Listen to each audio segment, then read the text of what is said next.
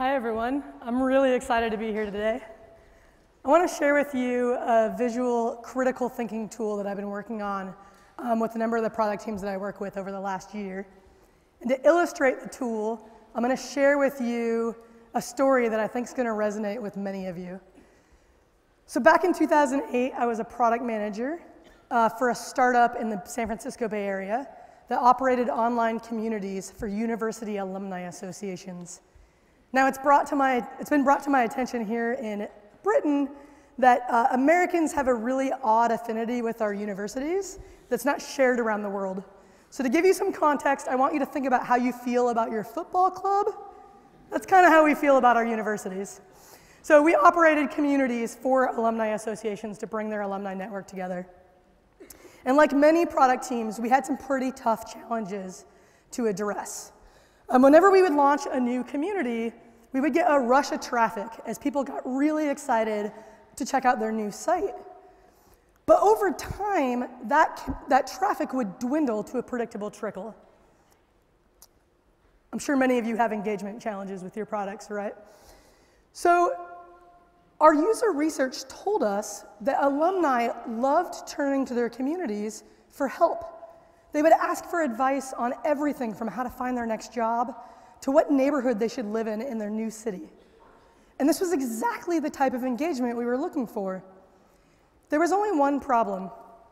We had alumni living in Dallas, receiving emails about bikes for sale in Chicago, or houses for rent in Boston, or internships in San Francisco. We were effectively making it easy for people to spam their entire alumni network. And we knew that if we wanted to increase engagement, we had to reduce the number of unwanted emails that people were receiving. Now, if you're like me, you're already starting to think about how to solve this problem, right? But when I turned to my team and I said, let's brainstorm, I got a surprising response. One of our engineers, this guy Seth, jumped in right away and said, I know, let's integrate Google Maps. And I was kind of confused. I said, okay, tell me more. And he said, we can integrate a map that shows where alumni live around the world. Okay, this idea came out of left field for me. I was scratching my head trying to figure out, how does this solve our spam problem? And Seth said, oh, it doesn't, but it will drive engagement because it's cool. Okay, so I cringed a little bit, and I turned to the rest of my team hoping they would help, and unfortunately they agreed with Seth. They thought Google Maps would be cool and that we should do it. Now at the time, I didn't really have the words to express my frustration. But I knew intuitively that building cool stuff wasn't good enough. And for me, knowing where alumni lived didn't feel like a big enough pain point. And integrating Google Maps felt like a gimmick. Now, this isn't a story about I'm right and Seth's wrong. You're going to see in a few minutes it's a lot more complex than that. It's the story of me as a product manager wanting to include the rest of my team in our decisions about what to build next, but not knowing how to do so in an effective way.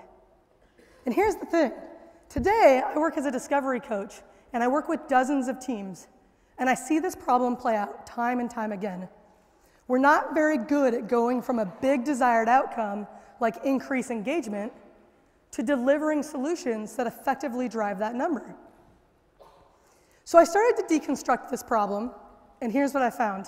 We tend to fall in love with our ideas.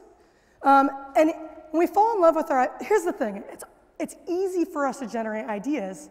We hear about a problem, we immediately think of a solution. It's almost automatic.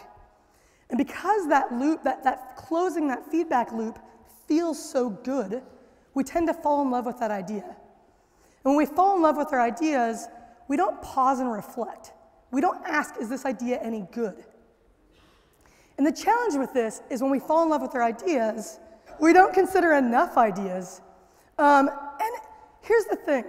When we don't consider enough ideas, here's what we know from brainstorming research. The more ideas we consider, the better ideas we get to. But here's an even more important distinction. When we consider one idea at a time, we tend to ask whether or not questions. And instead, what we want to do is we want to ask a compare and contrast question. When we ask a whether or not question, we're asking, is this idea good or not? Here's the challenge. This is a really hard question to answer. It's treating good as an absolute trait. Is our idea good or not? That's hard. Instead, what we want to do is ask a compare and contrast question, right? Of these ideas, which looks most promising? This treats good as the relative trait that it is. It's much easier to answer. So let me illustrate this for you. This is a photo of Usain Bolt. If you were watching him run around a track and he was by himself and you were asked, is he fast? It's hard to answer. Fast relative to what? But as soon as you put other runners on that track, this is a real photo of him running on the start, by the way. This guy is insanely fast, right? This is a relative question. This is a compare and contrast question. Is Usain Bolt fast? So when we consider more ideas, we make better decisions. But not only did my team fall in love with their first idea and not consider enough other ideas, we also didn't align around a target opportunity. Seth's Google Maps idea drove me nuts, not because I thought it was a bad idea, but because I thought it was irrelevant. It wasn't solving the problem that I wanted to solve. But here's the thing. I didn't take the time to make sure that my team was aligned around the problem that I wanted to solve. And so as a result, Seth was focused on our goal, increasing engagement, but he wasn't focused on reducing spam, the opportunity that I wanted to go after. Now, we're getting better at this. This idea of the problem space versus the solution space is becoming a lot more common in our vernacular. But even when we take the time to align around target opportunity, we also don't consider enough opportunities. I came into that brainstorming session convinced that the most important opportunity was reducing spam. Seth came into that brainstorming session convinced that we should help alumni figure out where other people live. Both of us were thinking about this as a whether or not decision.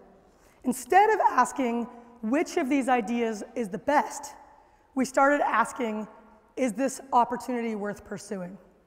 So I started to ask, how do we solve these problems? I see these problems not just on my team, but on team after team. These are easy critical thinking mistakes to make. So here's the deal. I want to introduce you to this guy, Anders Ericsson. He wrote the book Peak, Secrets from the New Science of Expertise. So here's what Ericsson did. He spent his whole life looking at what's the difference between experts and novices. And one of the key differences he found was that experts have more sophisticated mental representations than novices. So that's a mouthful. We're going to break that down. He defines a mental representation as a pre-existing pattern of information that we hold in our long-term memory that helps us respond quickly and efficiently in quickly and effectively in different situations. Okay, awesome. I would love to have good pre-existing patterns of information that help us do this. And he says the key benefit here is it helps us understand deal with information. It helps us understand and interpret it. It helps us hold it in memory. It helps us organize and analyze it so that we can make better decisions. So if I were to look back at what happened in that brainstorming room, I came into that meeting having just completed a series of alumni interviews. I knew a lot about our customer needs. That was my pre-existing information. Seth came into that meeting having just read about new technology. He had just read about the Google Maps API. He had a different set of pre-existing information. We were both using our different expertise to make fast decisions. But as good product teams, we want to make fast decisions based on our combined knowledge. Right? It's not just about our users, it's about what technology can do and what will help our business. So I started to ask, is there a way that a product team could develop a shared mental representation of all the knowledge they're learning that would help them make fast product decisions? And this is what led to what I call the opportunity solution tree. Now this depiction of it looks really simple, But I'm going to use my story to illustrate some of the complexity with this tool. So first, it starts with increasing engagement, starts with defining a clear desired outcome. My team had a clear desired outcome. We were all aligned that we needed to fix our engagement problem. But we saw that this wasn't enough. We didn't agree on how to get there. And we started by jumping right into solutions.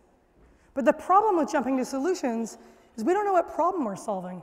We know what our business problem is. We need to increase engagement. But we don't know what customer problems that if we solved them would increase engagement. And here's the thing, I don't want a product team to sit in a room and just think about opportunities. Our opportunities should emerge from our generative research.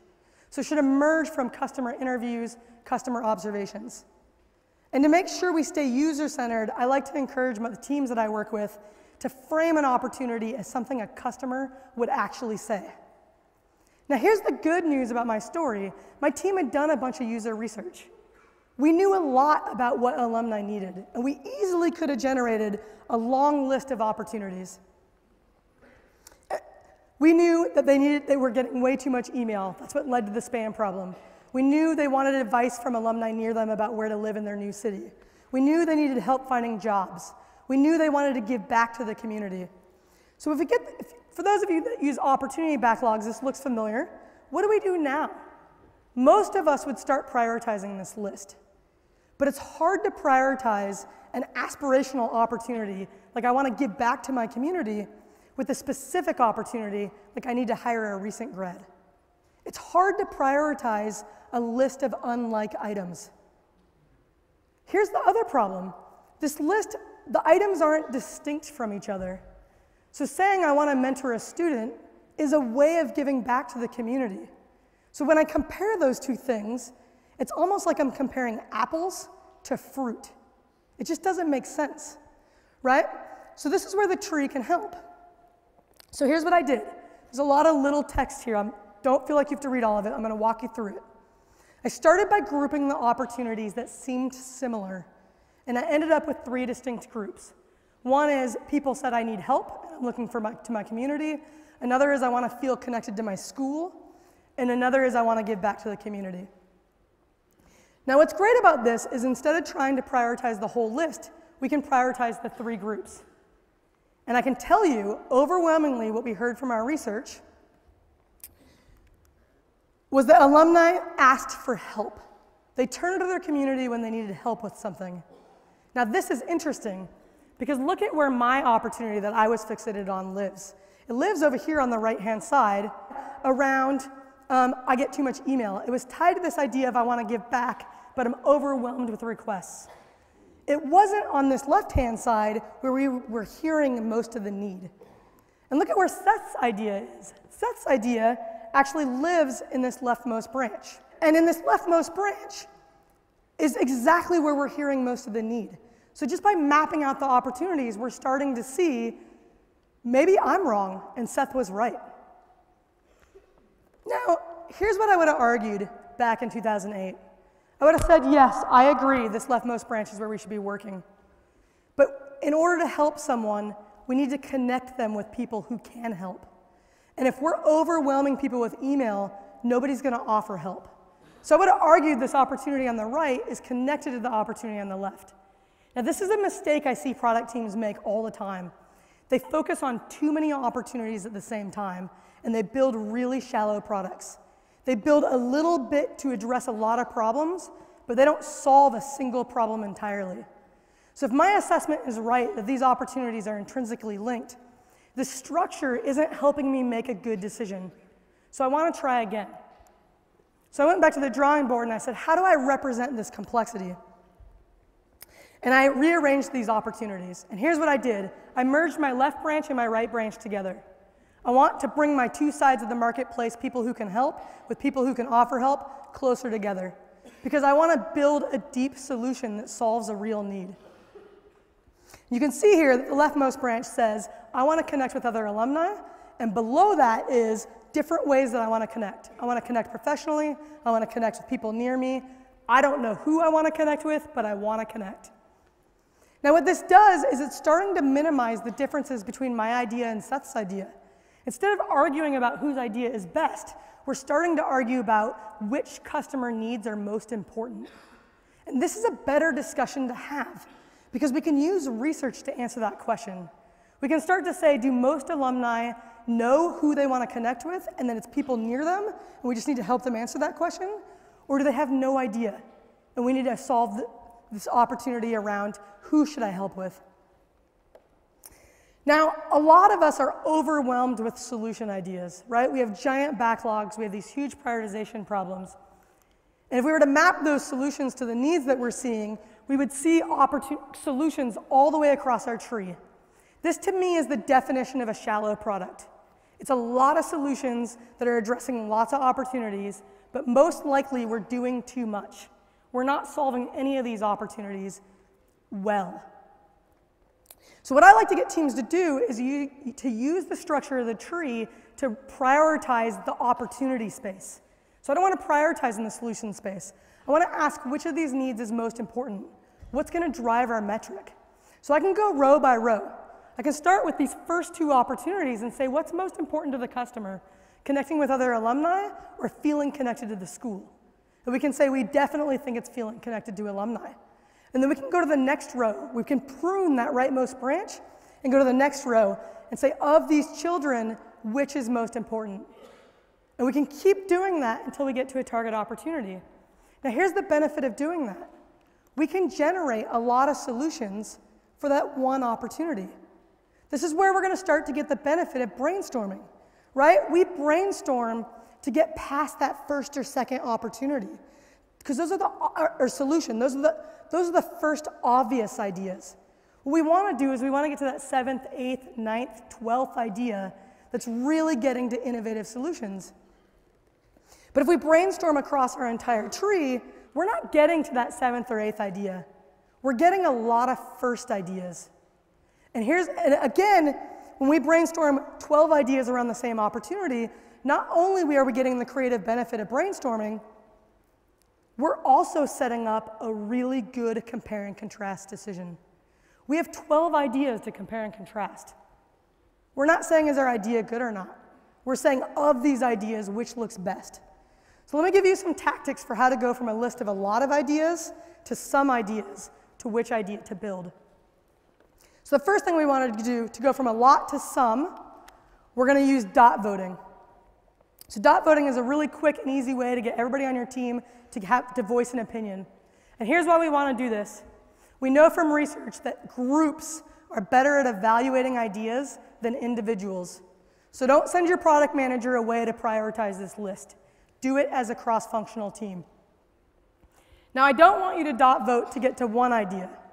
Because when we only have one idea and we start to experiment, our experiments are asking, is this idea good or not? Here's the challenge with that. You're late in your discovery process, your engineers are waiting to build something. What if you learn your idea is not good? Now you have to start over. You don't have time. Your engineers are sitting there doing nothing, right? If we ask a compare and contrast question of these ideas, which looks best, now we always have something to build, and we're making a better decision. What I love about this tree structure is it visualizes what you're considering. So if you're only considering one idea, it's visibly apparent to everybody. So it's easy to say make a compare and contrast decision. It's hard to remember to do it because we fall in love with our ideas. Whereas if we visually externalize what we're learning, what we're considering, it's a lot easier for the team to catch, hey, we're making a whether or not decision. What other options should we consider? So the first thing is to dot vote to get from lots to some. The second step is we're going to experiment to go from some to one. Now this is, again, it's Usain Bolt running around a track with other runners. I want to run 3 experiments to test these 3 ideas. Now if your idea of experimenting is to build the feature and A/B test it, I just tripled the amount of work you have to do. So we're not going to do that. When I talk about experimenting, I want you to identify the underlying assumption, the riskiest assumption that needs to be true for that solution to work. And then you're going to test that. So if we have 3 ideas here, which we're not going to have time to get into the details here, but that's okay. We're going to look at what's something we can do in 1 week's time to evaluate each of these ideas. And we're going to collect that data. And then what we're going to do is we're going to say, okay, of these 3 ideas, based on the data we're collecting, which looks best? It's a really good compare and contrast question. So this visual is going to help you at all 3 levels. Are you considering enough opportunities? Are you comparing and contrasting opportunities? Are you considering enough solutions? Are you comparing and contrasting solutions? Are you running experiments that help you choose so you're not stuck with a bad idea that you have to move forward with because your engineers have to build something? So here's my goal. I'm hoping that this story has helped you enough to think about, I want to go make my own opportunity solution tree. But just in case it hasn't, I want to tell you a little bit about what other teams are getting from this tool. So I told you a story about my past. It was hypothetical of using this tree. And the reason why I used a past story is most teams' trees are proprietary. It's what they're learning from their customer research. So I can't share one of my clients' trees with you. But I can tell you over the last 1.25 years, dozens of teams are using these trees. Some of them are in the audience. Awesome.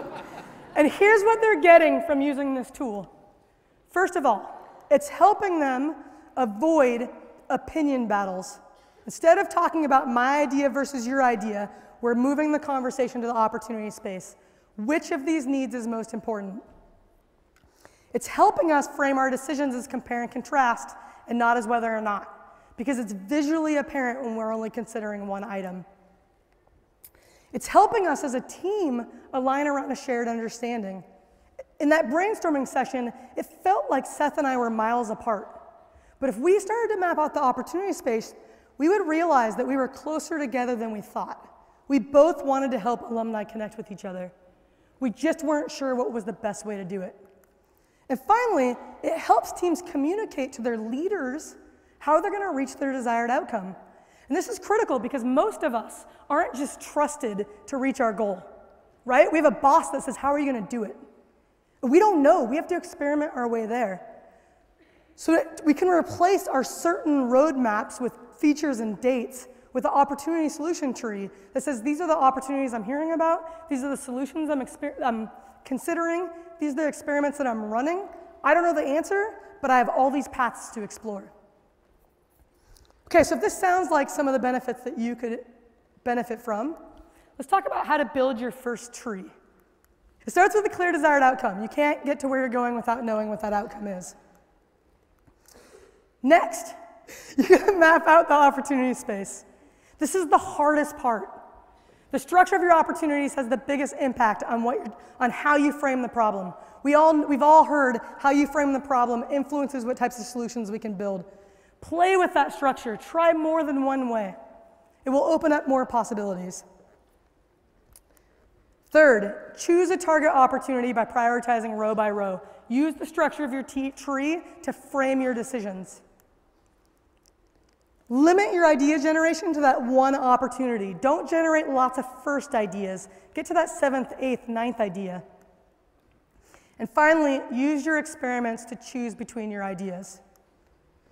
Okay, I have a favor to ask you guys. If you decide you want to play with this tool, please tell me about it. This is a new tool. This is my product. Send me an email. Tweet at me. And then for those of you that want to learn more about any of these ideas, you want to know about that research that I referenced, I put together some resources for you so you can dive in to learn more about it. All right, thank you guys.